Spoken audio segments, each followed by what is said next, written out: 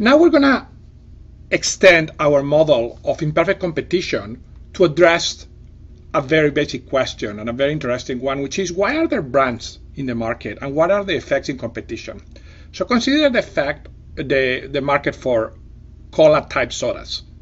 Companies like Coke and Pepsi invest enormous amounts of money in marketing to try to get you to convince you that the two products are different, even though they're basically both caffeinated sugary water. Does this matter? How does it affect consumer well-being? How does it affect the outcome generated by the market? These are the questions that this model of monopolistic competition that we're going to study addresses. So here is the idea, there are various versions of the model. I'm going to show you the simplest one, and here is the idea in a nutshell. Suppose that there are at least two firms, that the aggregate inverse demand function has this linear form that we have been using, and that the firm's technology looks like this. They produce Q, the good, every unit of good, at constant marginal cost of mu dollars per unit. However, they have two choices. They can either, in addition to how much to produce, they can either pay a fixed cost, a semi-fixed cost of F dollars to create a brand.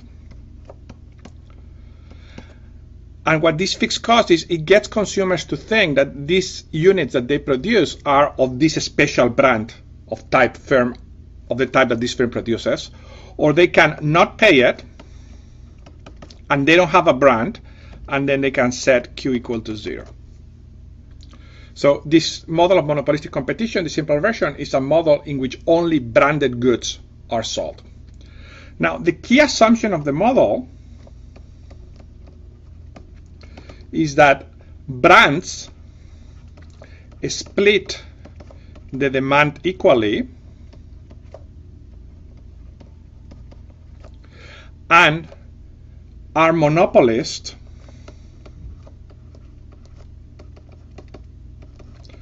within their share. Now, I will derive the math for you in a second, but let's think about the key idea. The basic idea is that if there are two brands, let's say, each of them gets half of the consumers and half of their demand, and somehow the branding expenditures, this semi-fixed cost, convinces the consumer that these are unique goods, that these are the only goods that the consumer can possibly buy. And since that brand is unique to that firm, and that firm is the only one who sells that brand, they are a monopolist within that market. Now let's solve the model. So since the firms split the demand equally, we need to characterize what is the demand that they face. But before, I have to define this variable, which is called in, which is equal to the number of firms that create a brand and therefore produce a positive amount. Then if this is the number of firms in, then what we're going to have is that each firm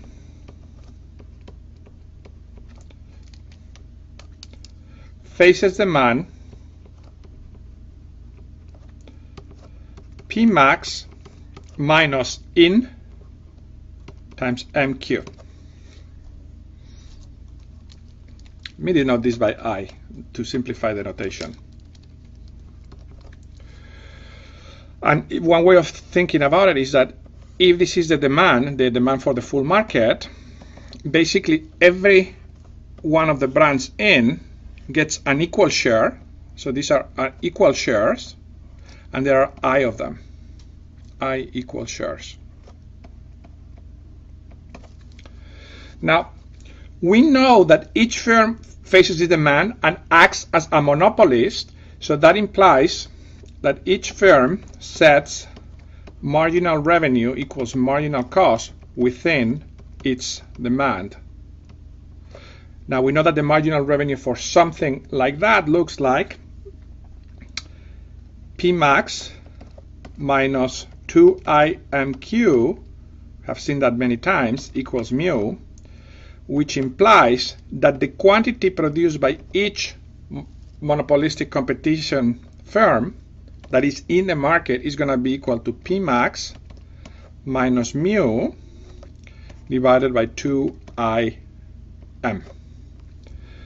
Now, this also implies that the total quantity that is produced, which is just I times QMC, is equal to P max minus mu divided by 2M, which notice that is equal to the quantity that would be produced if one single firm would be a monopolist in this market. And this also implies, substituting back into the aggregate demand function, that the total price, so the price in monopolistic competition is going to be equal to the price in monopoly, and this is equal to P max divided by 2 plus Q max divided by 2.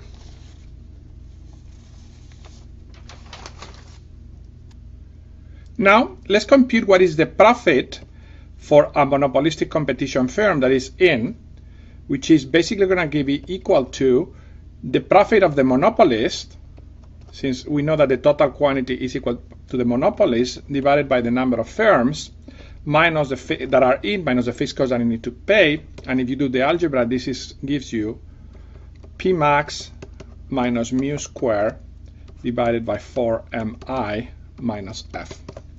Now, a basic question is what's the number of brands that get created? We're going to denote by IMC. And I hope it's easy for you to see that as the number of firms increases, the price per firm in goes down, and eventually there are enough brands inside that becomes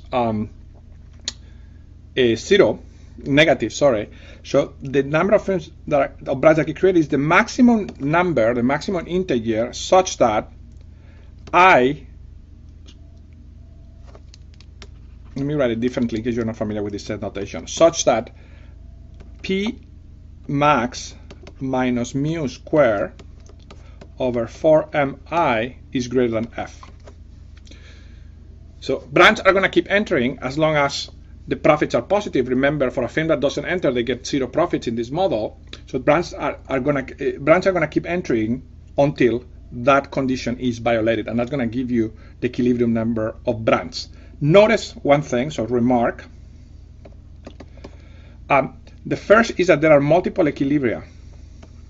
Why?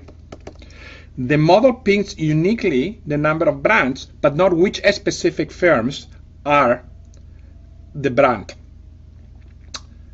the ones that create brands. So basically, for example, if there are 3 firms and the number of firms that brands get created are 2, you could have the brands by firm 1 and firm 2, firm 1 and firm 3, or firm 2 and firm 3.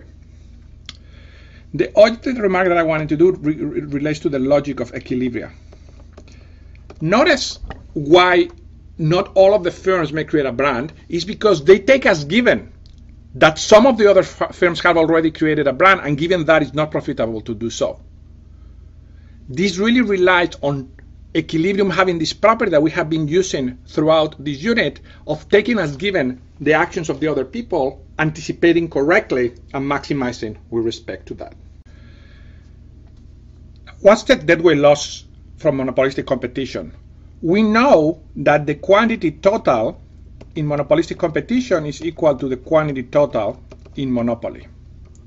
So this implies, it should be obvious to you at this point in the course, that the deadweight loss in monopolistic competition is going to be equal to the deadweight loss in monopoly, with one twist, which is that the firms have to spend this semi-fixed cost money to create their brands, and that has no social value whatsoever. So in addition, there is this loss of I monopolistic competition times F. And if you do the math, this is equal to P max minus mu squared divided by 8m plus I MCF. Now let me make several remarks about this. The first is, in oligopoly, the deadweight loss goes to 0 as the number of firms increases.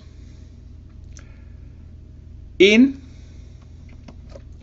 monopolistic competition, deadweight loss increases with number of firms in, with number of brands.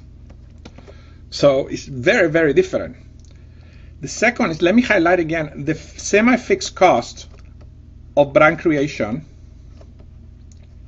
are social waste. Why are they social waste? Because they don't really add to the consumption utility of the individuals. They fool them into thinking that if they eat that brand or that other brand, they will get better utility, because otherwise they assume they get zero. But they don't really exchange experience utility. And the third one is that there is a relationship, or before we saw this idea of